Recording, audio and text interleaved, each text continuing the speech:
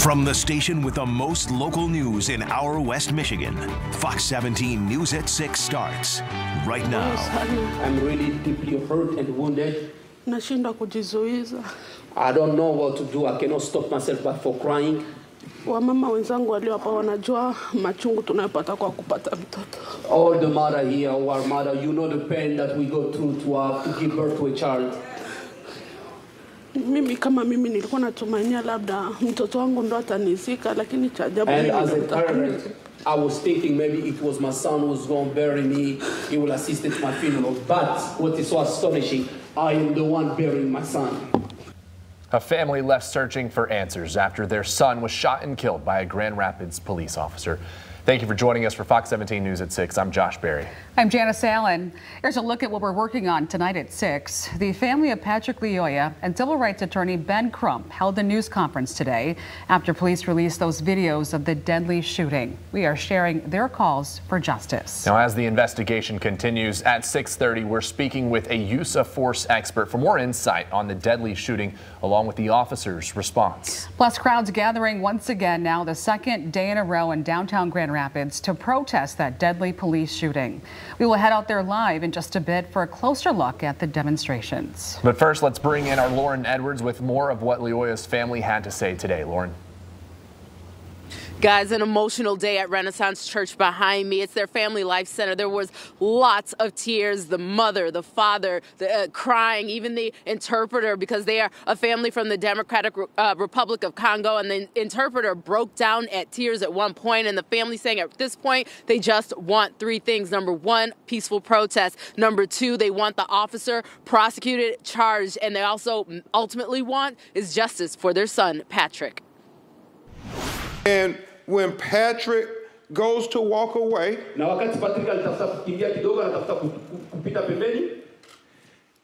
he could have just stepped back and called for backup. I mean, he had the car.